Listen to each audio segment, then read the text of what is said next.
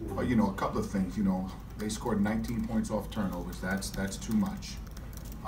And then again, on the breakdown plays, you know, you got to when you play in games like this, when you play against really good competition, a lot of things are accentuated. Missed free throws, missed layups. I think they had 4 and 1s, so they had a lot of things go well for them, of which they've earned, and we didn't. So, you know, a couple of timeouts you try to use to calm the storm. I thought we still did a really good job coming out of halftime. I think we got it to 2 or 3, and then we had back-to-back turnovers. They made a 3. But, you know, they're a great basketball team. Very, very, very, very good team, and I'm glad they're in our league.